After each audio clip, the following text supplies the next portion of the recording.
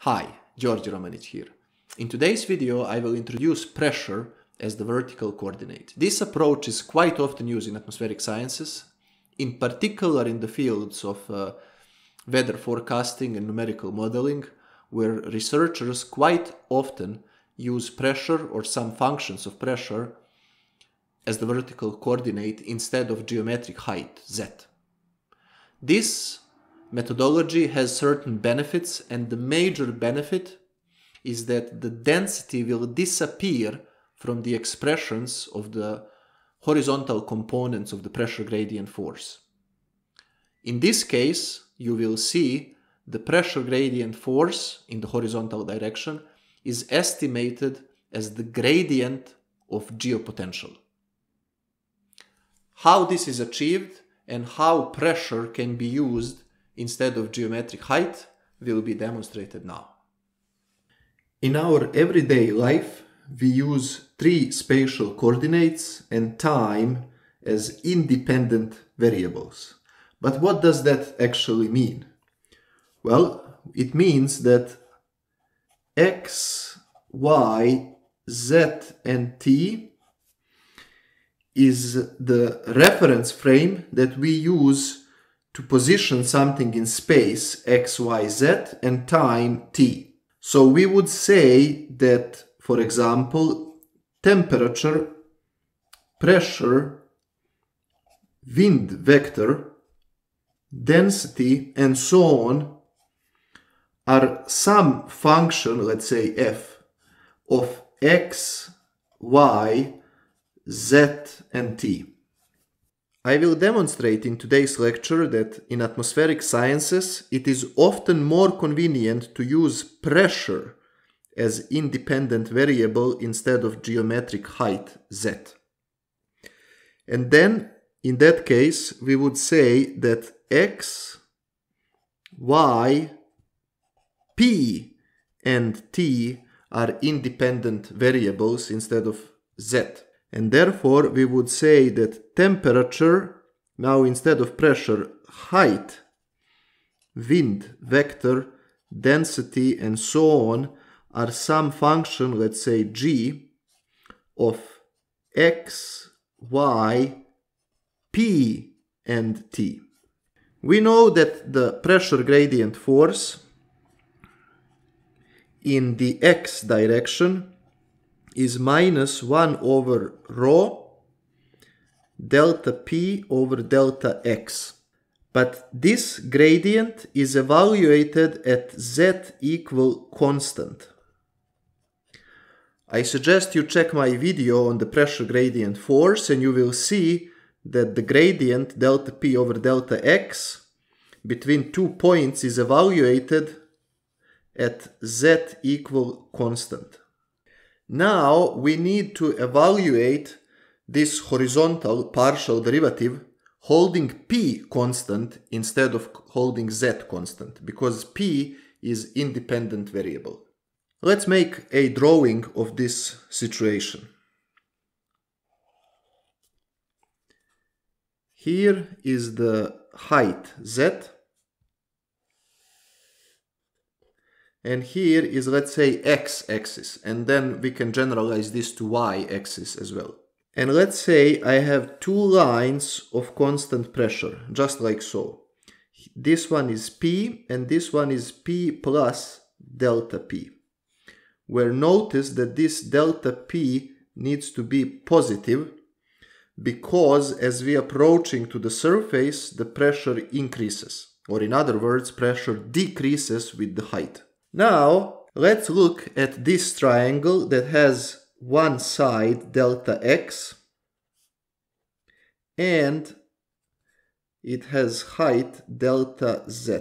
Using this drawing, we will analyze the gradient term delta p over delta x at constant height. Let's do that here. The gradient delta p over delta x in finite differences on this figure would be p plus delta p minus p over delta x. So this minus this over the distance delta x. And that is at constant height z. I will not put z equal constant, just this, but it means z equal constant.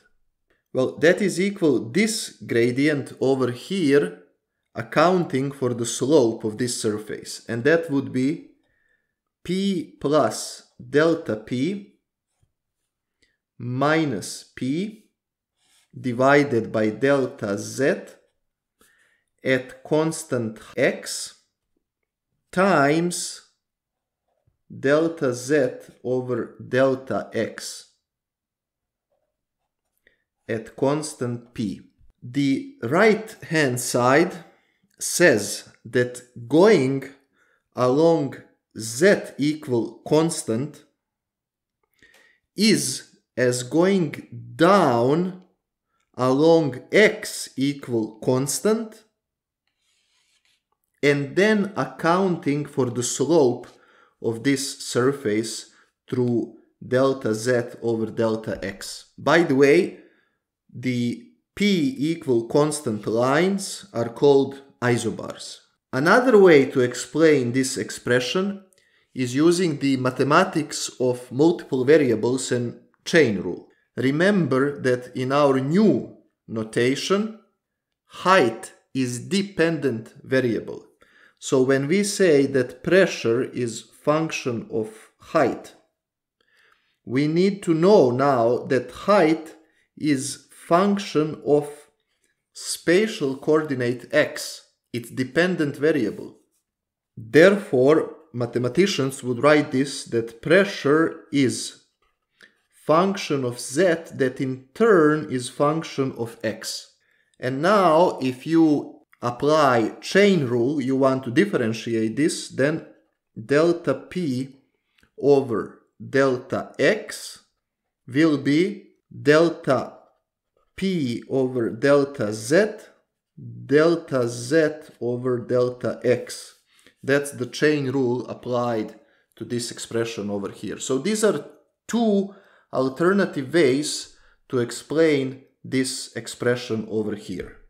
Okay, now let's go back to the gradient analysis of this expression over here. If we look at this term over here and we let delta z tend to 0, then we will get that limit when delta z goes to 0 of this expression, but notice that p and minus p will cancel, so I will get delta p over delta z, and for delta z going to 0, this becomes minus delta p over delta z.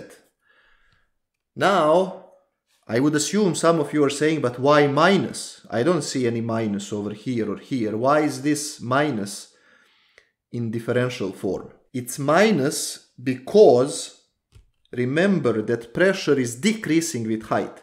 So if we have delta z that is negative, which we had here, we are going from here to here, delta z is negative, then look, delta p is positive. So the sign of these two is, rather trend of these two is the opposite. If we increase height, we decrease pressure. If we decrease height, we increase pressure.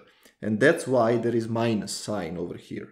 Now, if we do the same limit analysis of this expression over here, then I will have that limit when delta x tends to 0, delta z over delta x, and that is equal, of course, just regular partial derivative delta z over delta x. You will notice that this one is evaluated at x equal constant, and this one is evaluated while keeping p constant. So, combining these two, we can see that the left side, delta p over delta x at constant height z is equal minus delta p over delta z at constant x times delta z over delta x at constant p.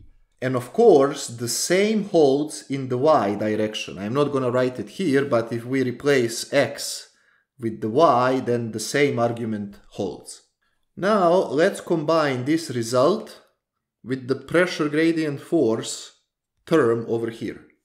We will get that the pressure gradient force in the x direction is equal, well, minus 1 over rho delta p over delta x at constant z, but we see that that is minus 1 over rho.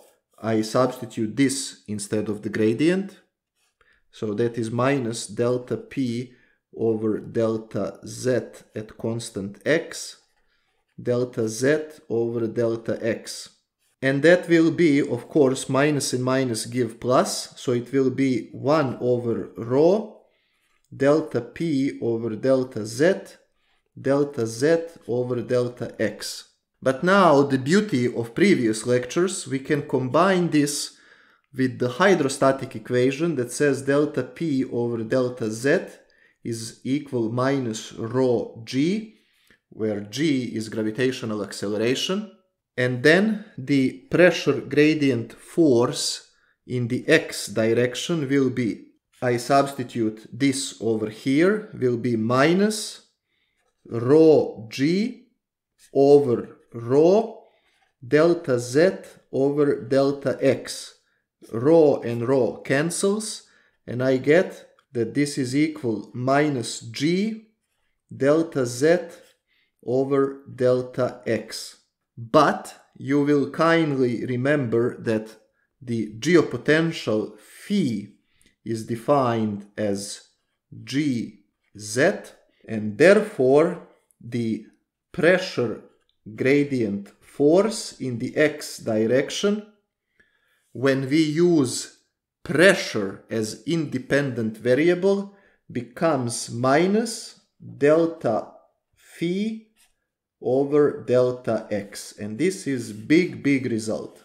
Just for completeness, I will write here, of course, that pressure gradient force in the y direction will consequently be minus delta phi over delta y.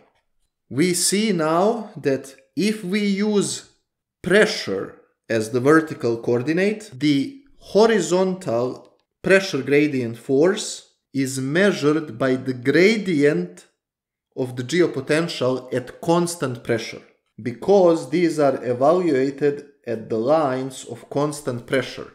Extra important is the following. If we use pressure as the vertical coordinate, density no longer appears in the expressions for the pressure gradient force. And this is something very good, because we do not like to use density in atmospheric sciences. Density is very difficult to measure directly, whereas pressure and geopotential are easy to measure. Hopefully this video demonstrated that in atmospheric sciences we do not use pressure as the vertical coordinate to be fancy and to try to, go wild, but there are certain benefits, and you can see that the benefits, the major benefit at least, is the absence of density in the horizontal components of the pressure gradient force. Until next video, goodbye.